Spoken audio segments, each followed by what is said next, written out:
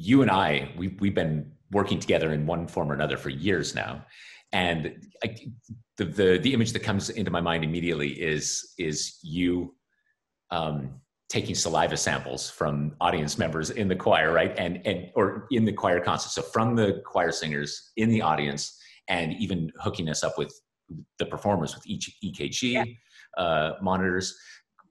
Okay, first, will you just talk about that experiment and what it was you were looking for? Well, I think something that's fascinating when we're looking at things like music and singing is that people know it's good for health. We've known it's good for health for thousands of years. Of course, over the last few decades, we've started to have really good scientific evidence showing that it's good for health. But something I've always found really intriguing is, why is this happening? What are the mechanisms that are at play here? And as technology and science has advanced over the last couple of decades, we've been able to go really in depth into this. And the studies that you and I have done together are perfect examples here. We've been looking at exactly what's happening to people's heart rate variability, so very complex measures of physiological response to singing. And we've also been looking at these different biomarkers within saliva samples, so markers of stress, inflammation within the immune system. So together, these are giving us a sort of richer picture about how music and singing affect us. It's not just a subjective thing of we feel better, but it's that things actually physically within us are changing that can support our health. It's extraordinary. And what are the general findings in terms of physiology? What's happening in the body when one sings or listens to singing? It's that more and more of a picture all the time. In fact, I've been working with colleagues over the last few months to look at these mechanisms. We've been trying to identify every single mechanism we know about so far, whether this is a psychological mechanism like a reduction in anxiety or an improvement in self-esteem, or whether it's a biological mechanism like a decrease in stress hormones, a boost in immune activity, changes in levels of things like heart rate or blood pressure, or brain activity, but also whether it might be social mechanisms, so people interact with others that lead them to feel less lonely, or behavioural mechanisms, people getting out of the house or starting to experience healthier behaviours or behavioural activators, so things that encourage them to lead healthier lives. And we've identified over 600 of these mechanisms so far. So the way that the music affects us is not simple, it's incredibly complex. And it's interesting, I think people have often been a bit suspicious about music, as in, how is it that singing, it can make you feel better, but it can also completely transform your life. We have people who can join a choir and it can totally turn around their mental health, their social behaviours, it can even change their career path, everything they're doing. And I think people have been almost distrustful of this. They found it a bit suspicious because you wouldn't expect the same disproportionate response from a drug, let's say. But actually, when we think about the volume of mechanisms that are being activated at once, it starts to make sense about why music is so powerful. So you can actually see in the data that not only physiological these data points, but sociological data points, they're all being affected by those people who are singing together. Exactly. I mean, if the challenge is we can't measure all 600 in every study. So what you often find is that studies will narrow down into just one or two of these to understand that particular pathway in more detail, or they might start to see how some of these things interact. Because if we start to sing more and we meet more friends, then that might help to boost our confidence. And that boost of confidence might mean that we try another activity. So these things are interconnected. It's incredible. But you've been able to tease out of the data, let's talk just physiological for a moment. You're actually been able to tease out of the data these actual physical changes that are happening in the body. And can you describe that, so like in terms of hormone levels, in terms of blood pressure? So for example, the studies that we did with you with this singing, we were very interested in stress hormones like cortisol, which is one of the prime stress hormones in our body. And what we found was that singing can lead to reductions in levels of stress hormones. So as well as people feeling less stressed, they are biologically less stressed. And this is key because high levels of stress hormones are linked in with a whole range of mental and physical health conditions. But what was interesting was we found some nuance here. It's been a good example of a study where we zoned in quite a lot of depth, because we found that this was only happening when people were relaxed and singing for more of the fun of it. When we put people in front of an audience of 700 others, we actually found it increased their stress levels. Of course. It's to hear that it doesn't always mean that music or singing works the same way in every context. It turns out that the stressful experience of being literally in the spotlight probably overrode the relaxation effects that people had when they were just singing to one another. Yeah, I remember this, that you also tested this during one of the rehearsals. And I think there was even this you were able to see through data alone, the first read through of the piece right? Where stress levels tended to be high. And then as we got more comfortable with the piece, is that right? Yes, we you found saw that it. in the body. Yes, exactly. That's incredible. And so then I don't remember, but within the performance itself, was there also, a diminishment of say cortisol in the bodies? In the high stress performance, there was an increase in cortisol, but I think what we hypothesized here is it was quite likely to decrease quite quickly afterwards. And just certain amounts of stresses are good for us. Sometimes we talk about it as actually increases in stress means that we're ready to perform, because cortisol, as well as being a stress hormone, one of its evolutionary purposes was to make us more alert. We typically got higher levels of it in stressful situations, where you then need to have all of your mental faculties ready. You need to have blood pressure at a good strength. You need to be focusing your body physically onto the most important things. And that's one of the reasons that people can often remember performances in amazing clarity when they've done a performance, because they were so mentally alert. Oh, wow. So in fact, and it could be a hormonal change in the body that's causing that alertness, or is it a hormonal Pretty change? much everything that you feel will have been due to some kind of biological change in your body, just in life generally. So it's really fascinating to start to understand why that's happening, what is happening biologically, chemically within your body to make you feel those things. I've often had this experience. I don't know if you've had it singing, or if you've had it even in your own work, this kind of flow state where I'll be on stage and time seems to stop. Like it's the only way to describe it. And it's looking back on it, it's never a state of bliss. I never feel this sense of ecstatic joy or deep sorrow. I simply am. And my God, would I love to find that in my daily life. Do you know, like, how do you find that magical, mystical moment from the stage and apply it? Do you think that eventually there's the right cocktail of hormonal balance and sociological balance in your own daily life where you could find that moment? Do you know what I mean? We'd all love to know the secret. Right.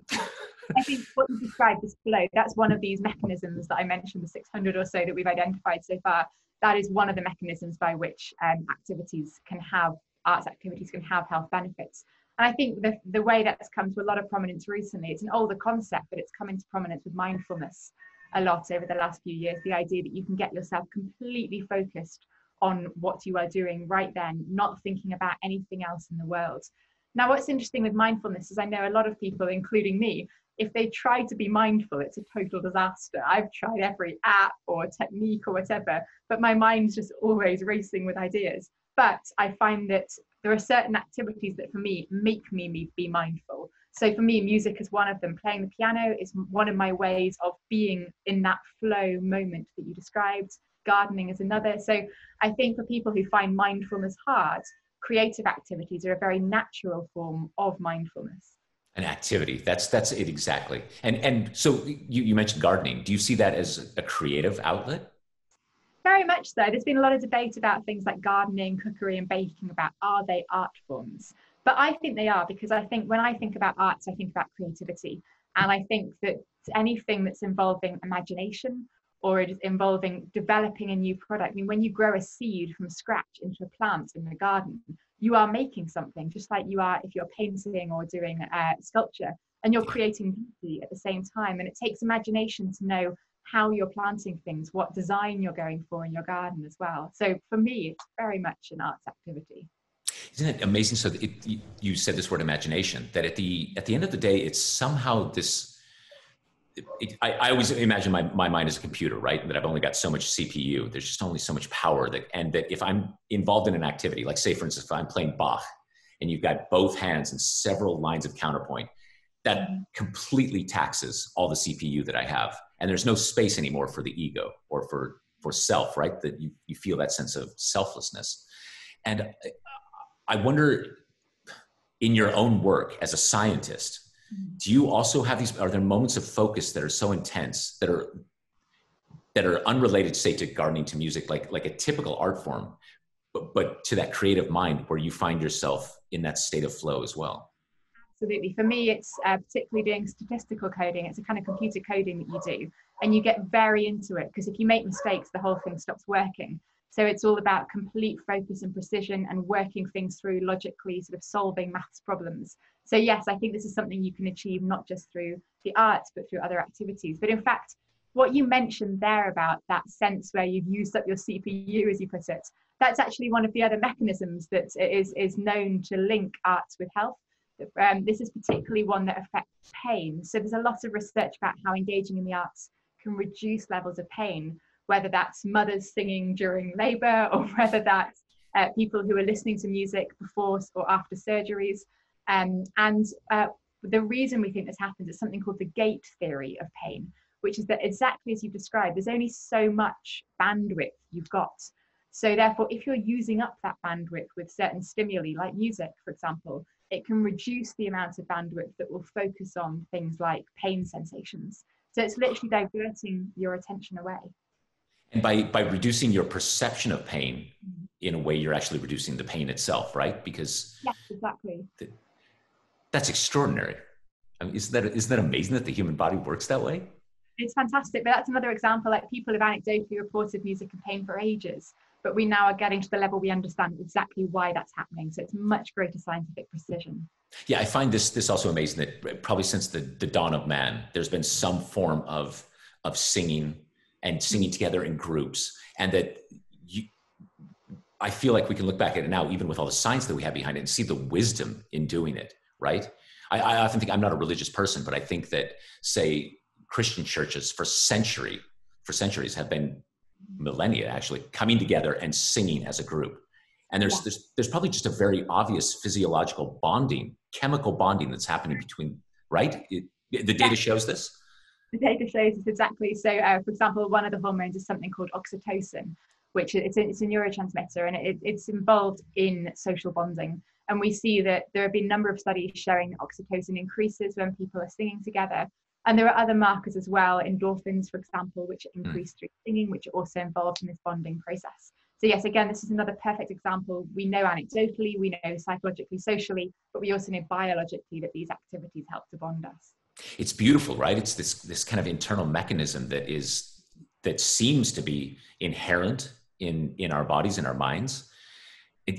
I just always think, for me, of course, being a musician and being involved in singing, I always think in terms of advocacy that I'd like to just go to, say, school districts and say, you should simply be starting every day with singing. The whole rest of the day is going to go better. Right? The sense of empathy, compassion, the way students bond together, the focus. It's you even have to go and say that. It used to be innate. It used to be just what we did. But we've seen to have evolved over the last couple of centuries into not focusing on these things which seem so fundamental to our existence as a species, but also to things like our mental health.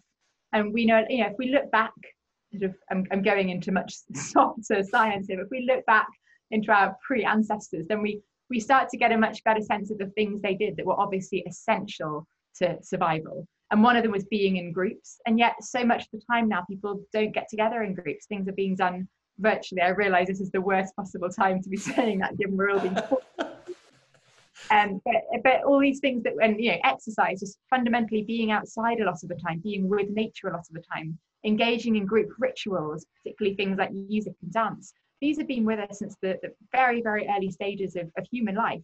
So they shouldn't be things that we have to argue to be part of education or whatever. They should be just taken as essentials, like eating and breathing. Yeah, absolutely.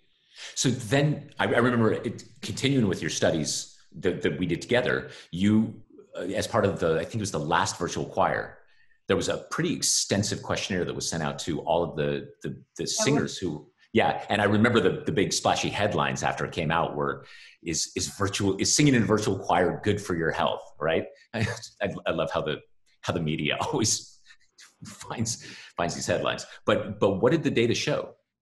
Well, I love this study because when we published it, it got quite a lot of media attention, but it was a pretty niche concept, virtual. You had so much press with it, but it wasn't really mainstream. But suddenly this paper has had thousands of downloads over the last few weeks because suddenly virtual anything.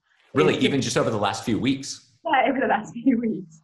It's hilarious. So we actually were very forward thinking in doing this study. So what we particularly were interested in was, do virtual choirs have the same kind of health benefits as live choirs? And it's particularly relevant given people aren't really together. So this kind of social isolation is part of it. And because it's a reinvention of the concept of the choir. It's not just a different version, it's a reinvention. So we compared people who took part in your virtual choir with people who'd taken part in another study about the same time, which asked about live singing. And we were interested in their emotional responses and their physical, social responses to the engagements. And what we found was that people who sang in virtual choirs compared to people in live choirs actually had very similar emotional experiences. They felt that it, almost to the same degree, it helped them to distract them from their worries or stresses, and it also helped them to confront those worries, whether through cathartically venting negative emotions or through actually sort of reappraising things, using the time and space of singing to think about their lives differently. They were slightly lower in the virtual choirs compared to the live choirs, but really not very much. And interestingly, we actually found that the virtual choirs increased people's sense of self-esteem and confidence more than the live choirs. Now, this might sound a bit bizarre, but actually, if you think about it, it does make sense. And that if you're in a virtual choir, no one else can hear you singing out of tune, I guess, because you can decide which video you are then happy with that gets uploaded. There's also the sense that you've created that product. You've got your video of yourself singing that you can be proud of, almost like an artwork. And that's something that's much harder with live singing, which is such a transient experience. However, there was a kind of caveat to all of this, which is we also asked people how socially present they felt. And we found there was huge variability here. So some people felt just as socially present as if they were in a live choir, whereas others found that it was just, they just didn't feel there. So it clearly works for some people more than others. And we're not quite sure why that is at the moment. But I think we did find that there was a link between this sense of social presence and your emotional response. So in other words, if you could buy into it, get into the spirit, you could benefit pretty much as a real choir. But if it didn't work for you, then it just didn't work for you. That's really interesting. You know, it's so telling what you say, because obviously the mechanism of making a virtual choir from the individual's point of view, it couldn't be further from actually singing with a choir, right? In that, you know, you talked about hearing that in a choir you're worried about singing bad in a traditional choir, but actually with the virtual choir, the spotlight is so heavy on you because you don't have the cloud cover of all of the people singing around you. It's just you alone. And there are very few singers on earth who just sound great singing an alto line on their own. Do you know what I mean? It's really difficult. And especially the way I compose, these are always my pieces. The lines are always too long for one breath. So you've got to sneak a breath somewhere. And then when you have to listen back to that, I feel like I'm asking a lot of the singers in terms of just have faith that you're going to do this very artificial thing and then upload it. And then in a month and a half, it will be the thing.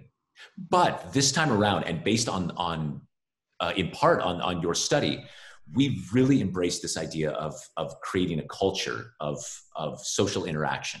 So we've got we've got a very active Facebook group now, and people. I had some online rehearsals where, just like this, but even without like looking at your face here on camera, I'm just talking to the ether and seeing people's comments go, and hoping that as I'm playing and singing along, that other people around the world are playing. But overwhelmingly, the response has been in a poetic way. People saying, "I feel like I'm part of this. Like I'm actually part of this family, and it feels so good to sing with other people again, even though of course they're not literally singing with other people." Well, that's really great, and everything you've described sounds fantastic. It's almost like moving it forward to the next version of virtual choirs, and I think we should see more of this over the next few years, because in response to what's happening now, I think people are going to be even more keen to look at these virtual digital options of connecting and of singing. So I'm not surprised that people are starting to feel more of a community if these extra things have been brought in. I think what's interesting though is that often when we look at virtual or digital engagements, a lot of it looks at things like virtual reality, where you've got a full headset, you feel completely in the world around you. And something I did find fascinating from our study is that people could feel very present, even with a pretty low-tech option of, you know, their laptop in their bedroom. So you didn't need a lot of high-tech equipment. It seems that even without that, people really could buy in. Yeah, this to me, I marvel at. And there is this, again, an inherent need to connect with people, right? It's so deep and so fundamental that I think people can take just the smallest skeleton or framework of actually communicating with each other and have a genuine bonding experience. The thing that just popped into my head was, you'll hear about prisoners, right, who are in isolation and teach themselves Morse code so that they can click on the pipes and speak to other prisoners, right? Like people adapt in such incredible ways. And as you say, in the most lo-fi ways, but then seem to be having a communal experience. Mm-hmm. Absolutely. And I think we're very adaptive as a species. And I think I'm particularly interested to see what happens with the arts sector over the coming months, because I think across countries globally, we're seeing this huge shake-up, and we're about to witness, I think, a devastating loss of many arts organizations. But I believe in the creativity of artists to rebuild from the ashes, so to speak. I don't think it's going to be easy. I think it's going to be painful and really difficult. But I'm really fascinated to see what emerges as the new arts and cultural scene, because it can't go back to the way it was before. We're going to have to be looking at elements, at least, of reinvention. And I'm so interested to see what emerges as the new norm within arts. Yeah, me too. And like you, I'm just every day I see some new application of technology in order to make these things happen. And the capacity for human invention is breathtaking. So speaking of that, in terms of the arts and the future of arts, I know right now that you're very, very involved with the COVID crisis and specifically research, yes, and its potential applications. Looking forward, and let's talk very specifically about singing for a moment, because singing seems to be getting a lot of bad press lately. Literally singing, right? You hear about these horrible,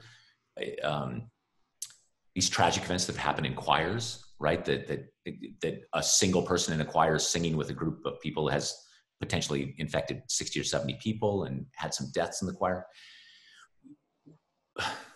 Is there even a prediction or a speculative prediction about where all of this is going?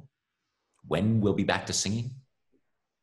It's really hard to say, and because we haven't faced a virus like this before, and also because it's not just dependent on the science of it, but of course on the political decisions of those in decision-making roles. So I think it's really difficult to predict that. Something that I think it is likely to happen, though, is that people will engage more and more with these digital singing groups. And I'm confident we will get back to being able to do those group singing things. But at the moment, it's very hard to put a date on that, to know when it's going to be, and whether it's going to be something we're phasing in and out of, or before it returns to being fully available almost as before. Yeah, it's for a non-scientist like myself, but maybe an armchair scientist, I love to read scientific articles and be as informed as possible. Even now, it seems like it's all over the map in terms of just what we know about the virus itself, right? Like I keep thinking, well, if I understand the science correctly, there's simply no way you could safely get a group of people together in a room until there's either herd immunity, or I suppose this mythical vaccine, if it ever even exists, or will do its job completely. I guess what I'm saying is that I think for most of the general public, maybe just like you, the science seems incomplete, and sometimes it's just hard to understand what's actually happening. I mean, I think what is happening is the speed of science is like nothing I've ever seen before. So behind the scenes, I think at the public side, you only tend to see the kind of massive headlines. So it might feel like we're all just waiting for a miracle vaccine that's going to just emerge one day. But behind the scenes, it's just an absolute hive of activity across every domain, whether this is understanding about how the virus works, or how to treat it, or how to vaccinate against it, but also understanding the behavioural elements about how people are behaving, what's predicting their behaviours, and also about the psychological toll and social toll of this, what's happening to mental health, who's at risk, what things are buffering against this. So I'm working on the psychological and social impact of the pandemic. I'm running a massive study in the UK of over 70,000 adults who are taking part every week in data collection.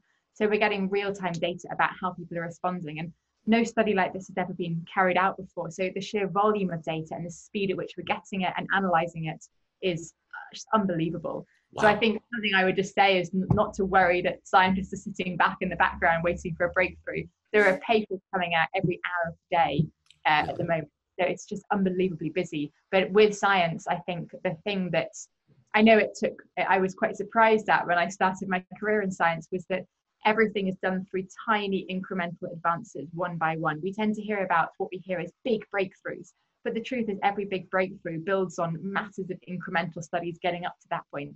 So we need the sheer volume of studies coming out, and we need these day by day, these daily achievements and progresses to get us there, and that is happening.